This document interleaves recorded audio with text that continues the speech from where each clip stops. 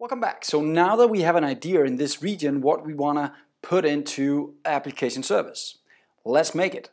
Now we're going to put the application service under customer app core application services, the folder we made earlier. Now instead of just making an implementation and start moving the code directly, what I'm going to do instead is I'm going to start up with an interface. The interface is going to represent what should be inside a customer application service here in our case.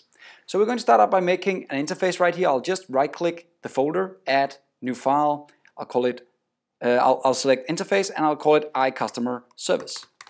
Now the reason that I'm going to make a customer service as an interface first is we might as well just get used to this. This is needed when we work with dependency injection. It's also needed when we want to do some good testing of our code later on. So when we start doing test-driven development, we might need some markups. So we need interfaces. So just get used to it. Also, when you start working in teams, it's a lot easier just to start out by defining the interface instead of defining the implementation. So just considering what should be in here without even starting to talk about how it works when it's in there. That's very powerful. So that's why we make this interface here as a beginning. We jump back to the printer and then we start looking at what should be put over there. Well, let's just start out with the update customer, and looking at this, I don't want that many properties inside my update customer because it might end up being a huge amount of properties if we have a more complex business object. So instead I'm just going to pass in a customer and I'm going to get back a customer. That's how I'm going to make my update customer inside my application service right here. So I'm going to start out by saying I'm going to return a customer. That's the goal of it when I'm done.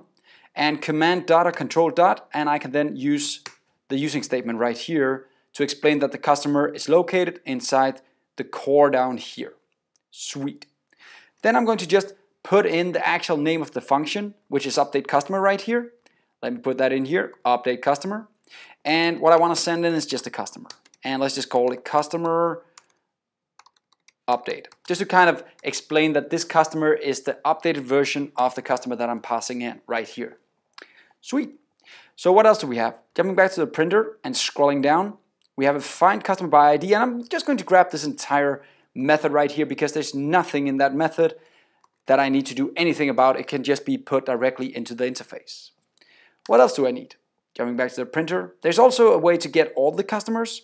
Let's grab it, put it in here. There's one small thing I need to do here to kind of complete this guy.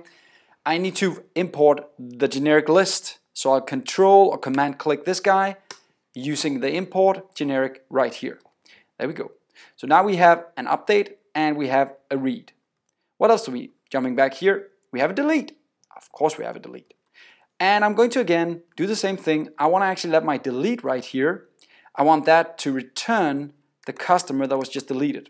Now you could also just return an int that just gives you maybe an error code if you need it. You can do a lot of things here. I'm just going to for now keep it so that it returns the customer if it's deleted.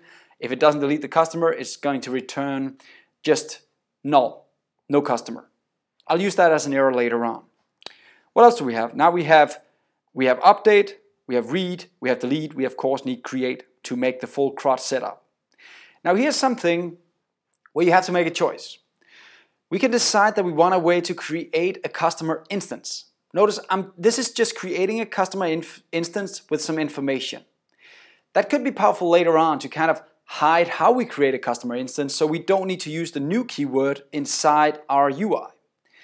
But it brings a lot again about parameters. We need to pass in a lot of parameters to kind of make this work.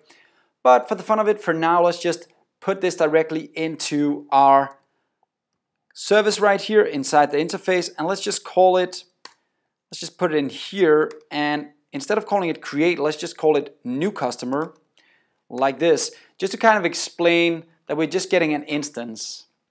We're not saving any customer right here, we're just getting an instance of a customer. Because we also have a function, if I go back, called save. And that's actually the function that goes in and saves the customer to our data source.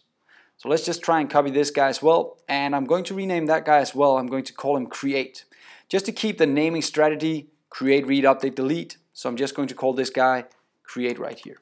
So now we have a good interface, and if I want to kind of put this in here, this is new customer. That's what we want right here, and then the rest of it is pretty much the CRUD setup. So create, and here instead of the update, let's just move that down a few pieces here. Then we have read, right? Read. And then we have update. And of course that guy should return a customer right here. That's kind of why it fails. Customer. And then we have delete in the end down here.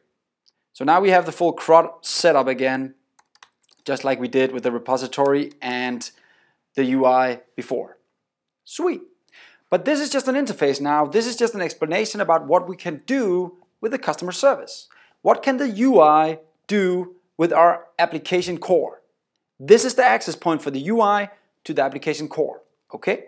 So that's the application service. Let's end this lesson now. We've set up an interface. Now we just need to implement it in the next couple of lessons. See you next time. Have fun.